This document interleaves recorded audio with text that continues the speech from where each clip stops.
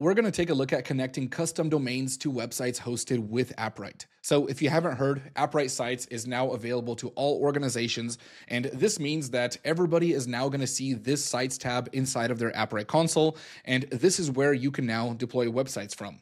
So, in this video, what we're going to do is go into the next step here, where when we deploy a website, we typically get some Appwrite specific domain, and we want to go ahead and get a domain that we've purchased and connect it to this website. What I'm going to assume here is that one, you've already deployed a website with Appwrite Sites, and two, that you've already purchased a domain with some kind of domain name registrar. So whether that's Bluehost, GoDaddy, Namecheap, one of those, just make sure you have a domain somewhere. Now, in this video, we're going to use Namecheap, and there's going to be a specific set of steps that we're going to go through.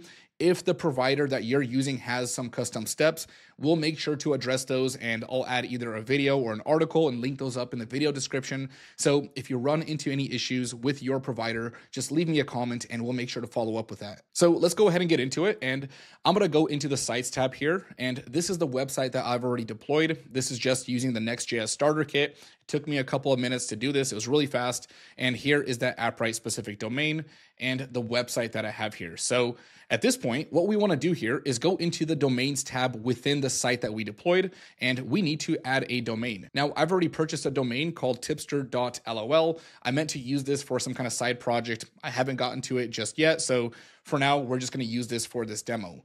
Now here, we can point this to the latest active deployment. We can point this to a specific GitHub branch. For simplicity, we're just going to leave this at active deployment, and we'll hit add here. Now here, we need to go ahead and verify our NS records here. So what we need to do is basically take these records, add these into our domain name provider, and this is how we make this connection here. So NS records simply just tell the internet which server is responsible for knowing where our domain's address is and how to find it. So that's all this is doing. We're not going to get too far into this, but for now, instead of verifying it yet, because we haven't taken the next step here, we're just going to go ahead and close this out, and I'll show you where you can get these records from. So let's go ahead and click on X. Here we see that the verification has failed, so it hasn't done anything yet. And we're going to go into the next step here, and we're going to go into the organization overview tab. And here is where we can see all the domains across all projects inside of this specific organization. So we just have the one here. Now to see all the DNS records, here we can click on this, and here we'll see both NS records, the CNAME and ANAME records. So this is where we can create them and just manage everything. Now I'm gonna go into Namecheap here, and this is the domain that I purchased here. So it's tipster.lol. And we're gonna go into domain here, and the way we're gonna make this connection is by going into the name server section.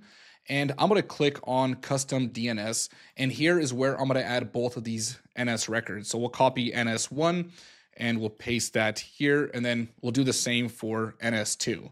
So once these are added, we're going to go ahead and click that green checkbox. We're just going to go ahead and make sure that that's saved, and that's all we need to do on the Namecheap side. Now, when we go back to the Appwrite side of things, we're going to see that this domain is not yet verified. So what we're going to do here is go ahead and click on retry. We're going to try to re-verify this process. So we just want to click on that. And this might take a couple of minutes. Sometimes it could take a couple of hours. And I see that mine has now been verified. So if I open up this domain, we should now see this verified status right here. So this could take a few tries, so just make sure to be patient with this. And from here, we can visit the domain. And let's just try to add this in. We'll do tipster.lol, and here is the website. Now, sometimes your website might not show up right away. What you should do is go ahead and clear your browser cache. Try to visit this from a different device, so maybe from your phone, a different computer.